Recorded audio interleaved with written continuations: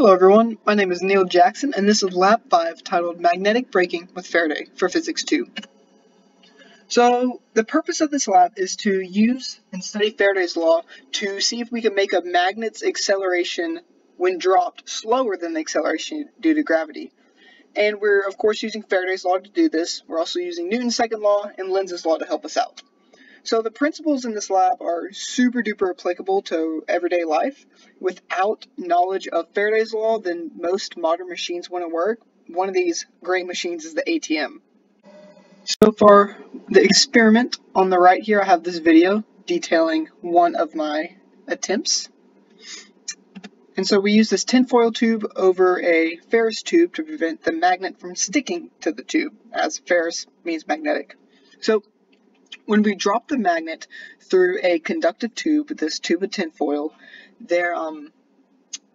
due to the change of magnetic flux, there's an EMF, therefore a current in the tube of tinfoil. That current, because of Lenz's law and whatnot, then induces a magnetic force opposite that of gravity on the magnet, which in turn slows down the magnet as it travels through the tube. This is kind of the magic of Faraday's law and why it's super duper special.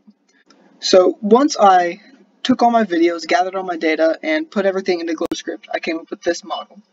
So on the left we have this velocity versus time graph, and as you can see at very early and very late times, the graph is approximately linear, which is exactly what it should be, as the derivative of a linear graph is constant, derivative of velocity is acceleration, so acceleration is constant at these early and late times when the magnet is not in the tube, which implies gravity is 9.81.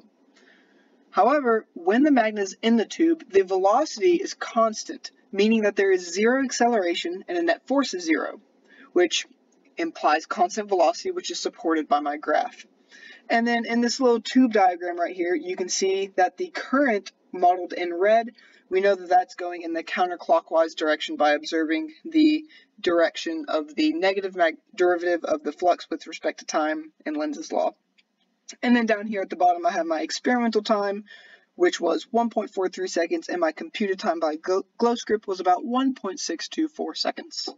Now onto the code of the lab. On the left, I have the first three segments, which was essentially setting up all my functions that determine the magnetic field strength and d flux dt, as well as the initial properties of my magnet.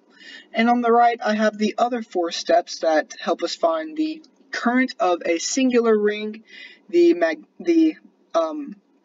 the force that ring is exerting on the magnet, and it allows us to update the magnet's velocity and position as it moves through our tube. For our first what if question, we were posed with what happens if the resistivity of the tube were to essentially go to zero. So we know that the current through the tube, which is what's essentially driving the force on the magnet, is equal to our EMF over the resistance.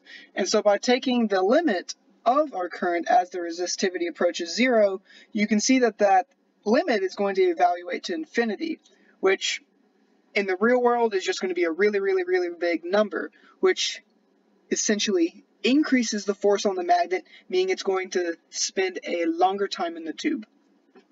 And then if we were to cut holes into our tube, that's essentially ruining or killing parts of the current in that section, meaning the current is going to be less overall, which has the effect of decreasing the force on the magnet, meaning that the magnet will fall through the tube faster. And finally, we have our results and error. So I said that my average time in the tube was about 1.43 seconds. The computational model was about 1.624, and then both of these were about double the time it took gravity to bring the magnet down, which I calculated to be about 0.759 seconds. And so this difference between the 1.43 and 1.624 could arise between some human error in calculating dt, as you know, scrubbing through phone footage is not exactly scientific. But the other more probable source of error is that we simply didn't factor in air resistance into the GlowScript model. Thank you very much for watching. Have a good day.